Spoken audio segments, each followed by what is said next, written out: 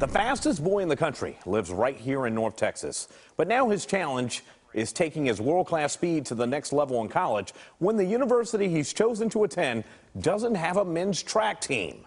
It's a story you'll only see on CBS 11. Most people can't accomplish anything in 10 seconds.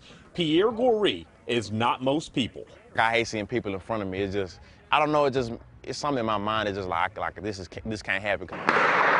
Just last month, the Duncanville class of 2022 grad won the boys 100-meter national championship in a time of 10.36 seconds, claiming the title of fastest boy in the country, and has since been named Gatorade Track and Field Player of the Year. I just keep going to try to get better and better, you know. My talent always been there, you know. I just had to train and work hard for it. Clayton Brookins, who just completed his first year as head coach at Duncanville and had a distinguished career himself at TCU, can tell you exactly why Goree is on the fast track to success. I think if Pierre was to continue to run the track, he would definitely be a candidate to be on the next Olympic team. He has, like I said, the championship mindset.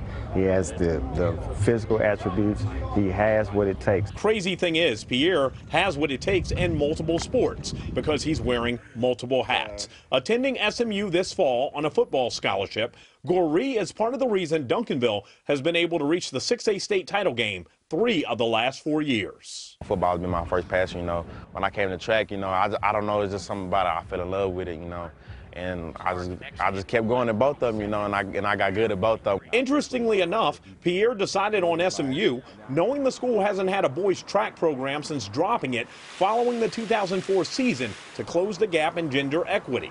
While he's not backpedaling on his choice, the Mustangs in turn say they'll help him further his track career within NCAA regulations. But it was a good feeling knowing that I had people behind me supporting me in that community. That's what made me fall in love with that school even more. In all likelihood, he'll have to run and train independently when football season ends and track season begins, but promises that won't alter his path to greatness. He needs to follow his heart, and he needs to do what he really wants to do. If he does that, I think the future is limitless. You will see me on the track next year, for sure.